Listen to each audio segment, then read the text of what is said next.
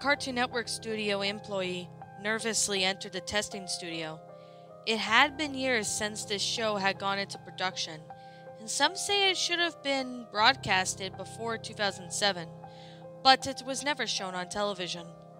The employee was then sent with instructions to watch each episode to understand how the groundbreaking show worked, and to report back on any unexpected surprises and on what he had learned about the show. He was excited to discover why this show had never been aired. As he pushed the playback button, the room was flooded with the bright colors and interesting characters.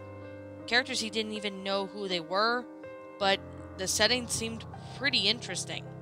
He quickly became engrossed with the storyline of how Lost Cartoon Network show that ran from 2002 until 2007.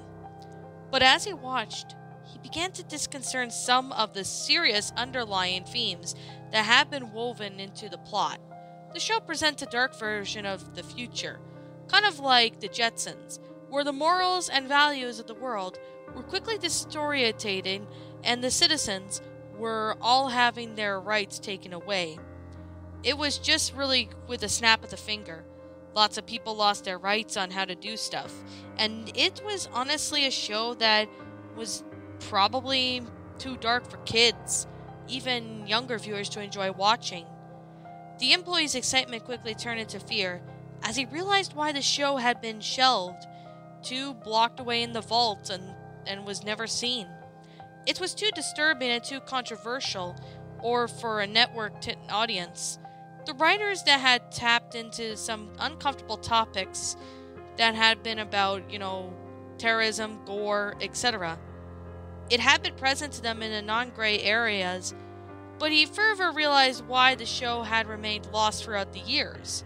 As he looked more in the depth of it, Cartoon Network had aborted the project before it ever reached the public.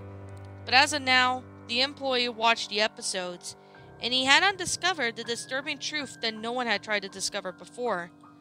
The show was mainly about a bunch of characters, anthropomorphic animals, that go on these adventures and learn about some really sensitive topics. Of course, they didn't go really too much into detail, but of course Cartoon Network thought it was too graphic for them to air it on television.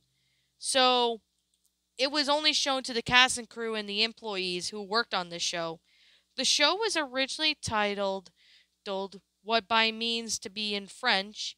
It was translated to Wally's World of Fun. Now, it kind of looked almost like a kid's show, but it definitely considers something that Cartoon Network would make, kind of similar to Adventure Time. But Adventure Time didn't come out till much later, though, so it didn't really make any sense. This TV show remained lost and shelved away. No one ever really knows why Wally's World of Fun was stored away in the vault, but I'm sure maybe someday someone can provide answers for why this show remains lost even still to this day.